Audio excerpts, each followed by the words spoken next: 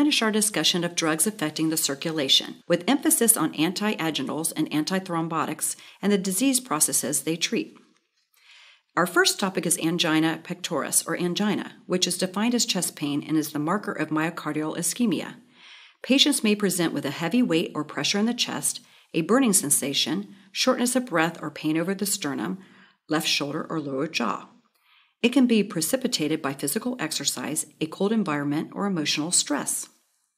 The medication classes used to treat angina are nitrates, beta blockers, calcium channel blockers, CCBs, and ranolazine, or Ranexa.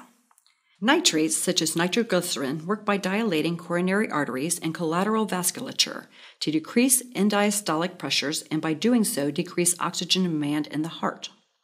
They are indicated not only for angina, but for acute MI and hypertension as well. For patients experiencing angina, 3 sublingual tablets are given 5 minutes apart. If the patient does not achieve relief, then emergency care must be sought. The most common side effects are tachycardia, palpitations, hypotension, dizziness, flushing, and headache. We will finish our discussion of angina pharmacotherapy with ranolazine or Ranexa.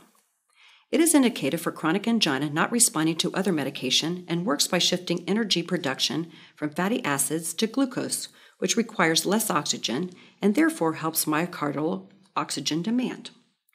It also increases exercise tolerance in cardiac patients and does not increase heart rate or cause hypotension. It can cause the other side effects of nitrates, though, in addition to peripheral edema, and is contraindicated in hepatic dysfunction. Our last group of medications for this class are antithrombotics. They are used to prevent or break up blood clots in pulmonary emboli, strokes, atrial fibrillation, deep venous thrombosis, ST elevation, MI, etc. These clots are formed after injury in the endothelium, which causes platelets to adhere to the injury site and spill chemicals that further cause thrombus formation. The body will try to dissolve the clot by activating tissue plasminogen activators, TPAs, and in this process spill D-dimers, which are fragments produced in this fibrinolysis. We test for D-dimers to diagnose deep venous thrombosis, DVT, or pulmonary emboli, PE. There are 3 categories of antithrombotics. They are anticoagulants, antiplatelets, and thrombolytics. Our first category are anticoagulants. The most common anticoagulant is heparin, which is derived from porcine or pig intestinal mucosa or lungs, and is indicated for DVTs, PEs, atrial fibrillation, AF, disseminated intravascular coagulation, DIC, and peripheral arterial embolism. Unfractionated heparin, UFH, requires more frequent dosing compared to low molecular weight heparin, LMWH. Side effects are bleeding, thrombocytopenia, hyperkalemia, osteoporosis, and increased liver enzymes, or LETs. Partial thromboplastin time, or PTT, is a test used to monitor the effects of heparin, as the goal is to prevent unwanted clotting without hemorrhage. Special testing should be done if a patient presents with heparin-dependent antibodies from previous heparin use. In this case, the patient may be at risk for white clot syndrome, which is a paradoxical formation of a clot that can lead to a pulmonary emboli, MI, stroke, renal, or hepatic thrombosis, skin necrosis, or gangrene. HIT-2 tests are used to monitor this potential. The antidote for heparin overdose is protamine sulfate. There are 4 commercially available direct thrombin inhibitors. They are disuridine, Ipravesc, which is used for DVTs, bivalirudin, Angiomax, which is indicated for unstable angina, agatroban, which is indicated for unstable angina, agatroban, and lepirudin, or rifludin, which are used for heparin-induced thrombocytopenia, HIT-2. The newest medication and the only oral medication in this class is dabigatran, or Pradaxa. The main side effect of these drugs is hemorrhage. There is no proven antidote. However, factor VII, NOVA7, has been used to reverse bleeding toxicities. Other new anticoagulants are rivaroxaban and apixaban, which are direct XA inhibitors. Apixaban has been shown to be superior to warfarin for patients with atrial fibrillation and prior history of stroke. Warfarin is the last medication in the anticoagulant group. It is indicated for venous thrombosis, PE, atrial fibrillation, heart valve replacement and as an adjunct to the treatment of coronary occlusion. It is also used to decrease the risk of death, reinfarction, or thrombosis events such as stroke or emboli formation after MI. Warfarin has a very narrow therapeutic range, is considered a red flag drug, which means it interacts with a wide variety of other medications and foods, and should be monitored with International Normalized Ratio, or INR. INR is a mathematical correction to a prothrombin time that is used worldwide. Warfarin can be reversed with oral and parenteral vitamin K, and for severe bleeding, a new drug, Kcentra, can be used. Our next class of antithrombotics are antiplatelet agents. They work by inhibiting prostaglandin production, which in turn inhibits platelet aggregation and vasoconstriction. The main drug in this category is aspirin, a salicylate. Aspirin has many indications, including treating fever and pain associated with headaches, neuralgias, myalgias, and arthralgias. It may be used prophylactically to reduce risk of thrombosis associated with MI or unstable angina and preventing recurring transient ischemic attacks and stroke.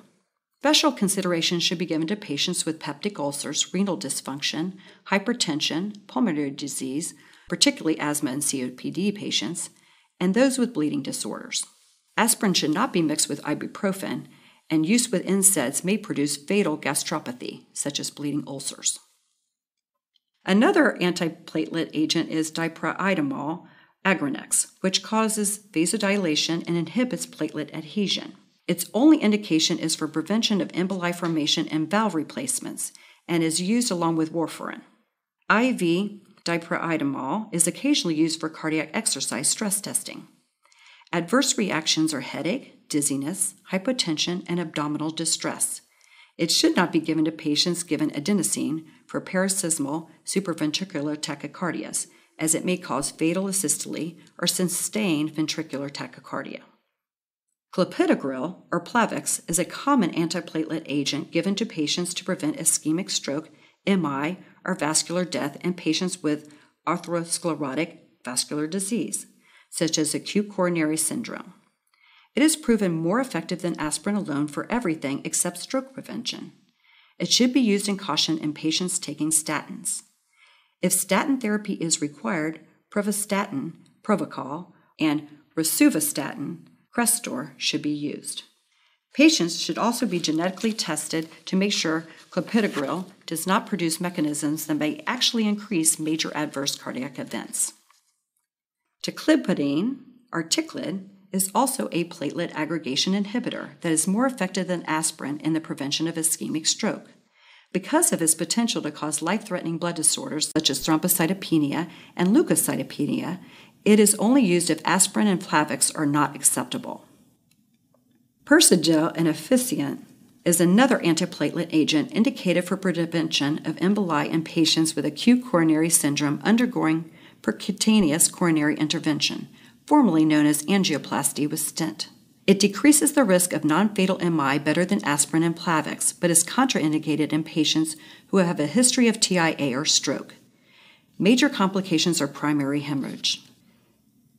Ticagrelor, or Brilinta, is indicated for reduction in the thrombotic cardiovascular events with ACS and in thrombus prevention in patients receiving stents.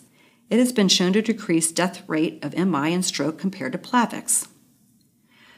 Cilostazol, Plitol, and pentoxifylline, Trentol, inhibit phosphodiesterates, resulting in vasodilation. They are indicated for pain associated with claudication and peripheral arterial disease. Patients should be instructed to take on an empty stomach and not to drink grapefruit juice while taking these medications. Vorapaxar, or Zentivity, is the only protease-activated receptor 1 agonist. It is indicated in the prevention of thrombotic events in patients with PAD or a history of MI. The last antiplatelet agents are glycoprotein 2B and 3A inhibitors, such as ReaPro, Aggrastat, and Integralin, with ReaPro being the drug of choice. They are indicated for acute coronary syndrome associated with unstable angina or non-ST segment elevation acute MI. They are given IV, and patients must be monitored for thrombocytopenia. The last category of antithrombolytics and the last category of medications we will discuss in this class are thrombolytic agents. They are indicated for pulmonary emboli, ischemic stroke, and acute ST elevation MI, which is the most life-threatening form of heart attack. Medications in this category are streptokinase, a second-line treatment, alteplase, reteplase, and tenecteplase. Therapy should begin within 12 hours of symptoms. Treatment protocols for ST segment elevation MI state that thrombolytics are preferred to PCI when patients present within 3 hours of symptom onset, and ability to perform the PCI will be greater than 90 minutes. Stroke alert protocols indicate alteplase for patients who present within 3 hours of symptom onset and no later than 6 hours after onset. It is also indicated for massive PE in patients who present within 2 weeks of symptoms. Absolute contraindications for these agents include active internal bleeding or acute trauma, aortic dissection, head trauma or stroke within 3 previous months, hypertension, and use of anticoagulants. As a special consideration for respiratory therapists, these agents should not be used for patients who have had an arterial puncture in a non-compressible site within 1 week, due to the chance of hemorrhage. Other adverse effects are cholesterol embolization manifesting as purple toe syndrome, acute renal failure, gangrene, MI, bowel infarction, stroke, and rhabdomyolysis, which is a breakdown of muscle tissue releasing myoglobin that can damage the kidneys. Thank you for being such a great class. I've enjoyed this journey from the drug delivery room, learning about all the potential medications our little pill may become. Along the way, we learned about many respiratory and respiratory-related medications, what they are used for, how they interact with others, some of the potential complications and considerations, and how we can better use this knowledge when treating patients with acute and chronic respiratory conditions, and our patients in the emergency room or ICU. Hope you have learned as much as I have, and I look forward to seeing you in future classes.